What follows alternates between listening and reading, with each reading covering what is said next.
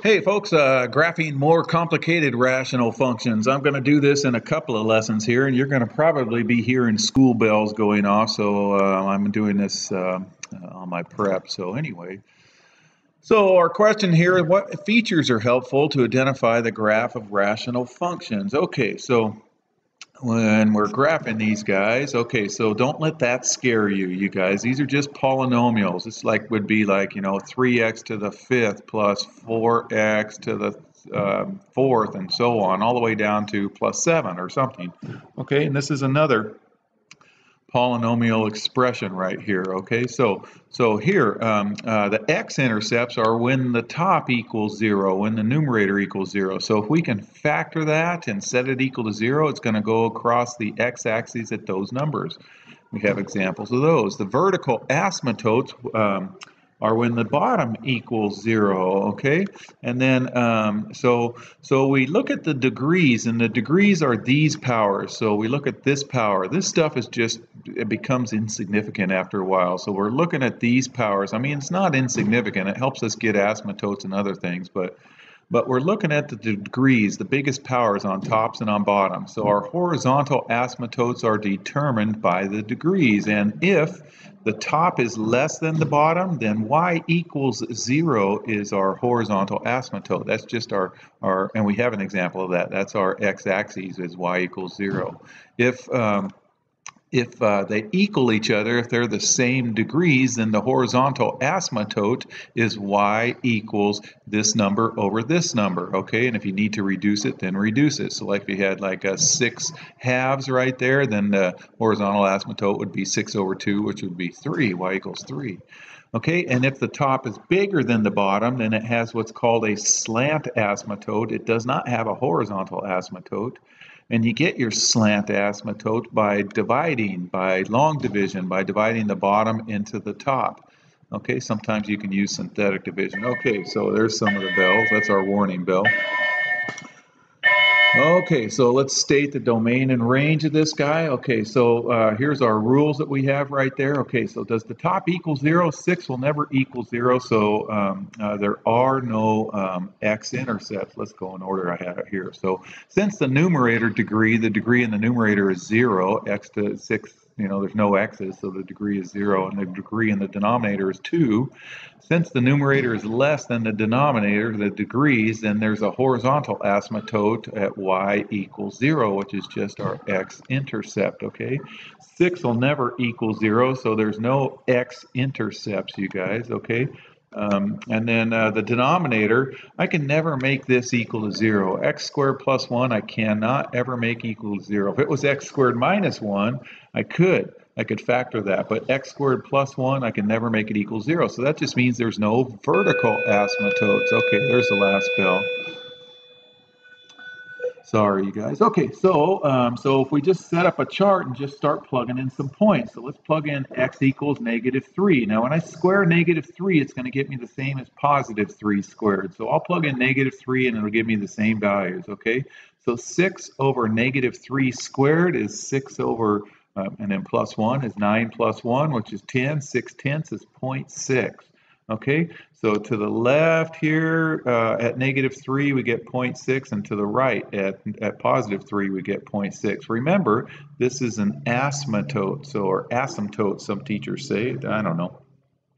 I guess more teachers say asymptotes. I've always said asymptotes, but whatever.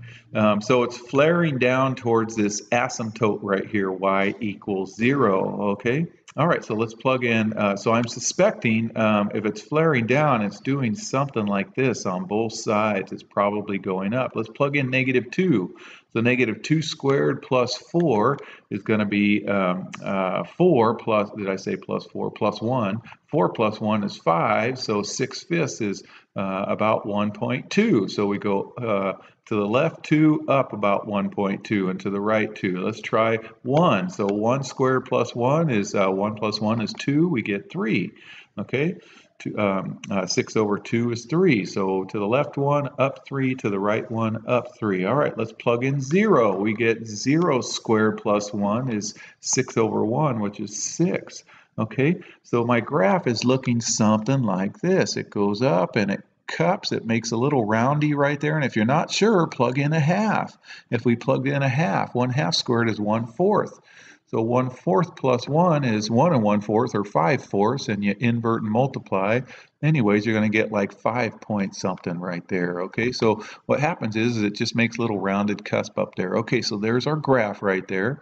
All right, it says state the domain and range. So my domain is how far does it go to the left and to the right? It goes to the left forever and to the right forever, so all real numbers. The range is it doesn't go up forever. It peaks out there at 6, so it includes 6, and it doesn't touch 0, so it's in between 0 and 6, but we're including 6 and not 0 right there. All right, let's try another one here. Okay, so here I don't know what order I did. Okay, so the x-intercepts are when the top equals 0. So set 2x squared equal to 0, we get x equals 0. So there's an x-intercept right there, okay? And then we factor the denominator. X squared minus 9 factors to x plus 3, x minus 3. So when the denominator equals 0 at plus or minus 3, that gives us these vertical asymptotes. So our graph is increasingly getting close to. Okay, we do have a horizontal asymptote. We look at the degrees on these. So the degrees are both 2, they're equal. So the horizontal asymptote is the reduced value of these leading coefficients, 2 over 1. So that's 2. So here's a horizontal asymptote at y equals 2. All right, and then how does it approach these? We just start plugging in. I'm going to make a t-chart right here. So there's a t-chart and just start plugging in. Let's plug in -5. -5 squared is going to give us the same as +5 squared. So we get 2 times 5 squared, which is 2 times 25 is 50, and this is going to be 25 minus 9. 25 minus 9 is 16. So 50 over 16 is about 3 points, I don't know, 1-ish, I would guess. Okay, so when we go to the left 5, we go up a little bit over 3. Here's 3 right here, so a little bit over 3. Okay, and then let's plug in -4. Let's see what happens at -4. We get 4.6. Okay, so that tells me that the graph is doing something like that. It's approaching those asymptotes right there. All right, let's see what's happening in here. I know it's going right there, so let's do plug in -2. So if we plugged in -2 right there, it's going to be the same as +2 squared. And when we plug those in, we get about a -1.6. And we could plug in -1 also, you guys. I didn't, but if I did do -1, 1 squared is 1 times 2. We get 2 over 1 minus 9 is -8. We get a -1/4. So that would be like right about there and over here. Okay, and it makes like a horseshoe, an upside down horseshoe right there. Okay, so our domain and range, you guys, our domain is it goes to the left forever. Over on this one, it goes to the right forever. It even goes in between these two guys.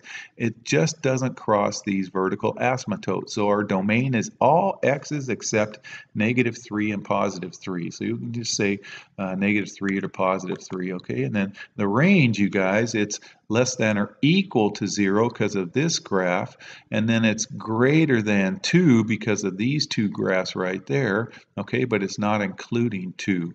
So this says it's less than or equal to 0 in union with or in addition to y is greater than 2. All right, here's one that has a slant asymptote. Okay, so I didn't factor this. I should have, you guys. I don't think I did, but factors of -4 that add to 3 are +4 times a -1. Oh, I did. Good. Okay, so x plus 4, x minus 1. Okay, so when the top equals 0, it gives us the x-intercepts at -4 and 1. Okay, now check it out. These are going by 2's. So here's -4. Here's +1 right there, okay, and this graph is appropriately fit. Okay, now we do have a vertical asymptote at x equals 2. So, whoops, I guess we're doing the slant asymptote right here, okay? So this, since the degree in the top is 1 greater than the degree in the bottom, we get a slant asymptote by doing long division, okay? So we can do synthetic division with this. Anyway, so we do x times x gives us that x squared, then we multiply x times x, and then x times -2 right there. And then we wrap it with parentheses and subtract, okay? So So these cancel. 3 minus a minus 2 is 3 plus 2, which is 5. Okay, slide down that, and then x times 5 will get us that 5x right there. And then so we multiply and we subtract, and negative 4 minus a minus 10 is negative 4 plus 10, which is 6. Now, when we're dealing with asymptotes, we're talking about end behavior, you guys. So when we talk about end behavior, when x goes to infinity, the remainder becomes an insignificant part. So this is our slant asymptote right here, y equals x plus 5, okay? So always disregard the remainder when we're talking about asymptotes. Okay, so plus 5, so here's 4, here's 6, so it's right there. And then x plus 5, the slope is 1, or 1 over 1. So from 5 we go up 1 over 1, or we can go down 5 to the left 5, okay? So right there. So I think that'd be a little bit easier. That's the same as 1 right there, okay? There's our slant asymptote right there, y equals x plus 5. Sorry, it's in green.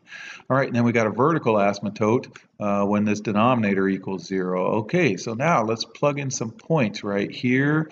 We'll just deal a little bit right here, and then over here we'll just see what this graph is doing, okay? So I'm just saving time. I just plugged in, here's negative 8, here's negative 4 right here. I could have done negative 6. Okay, here's, I should have done negative 1 right there, but I didn't. Here's x equals 1. Well, we already know when x equals 1, we get 0, and when x equals negative 4, we get 0 there. So there's those right there. And then when we plug it in, we get those values for the other ones. And then when we graph all of those, we get those points.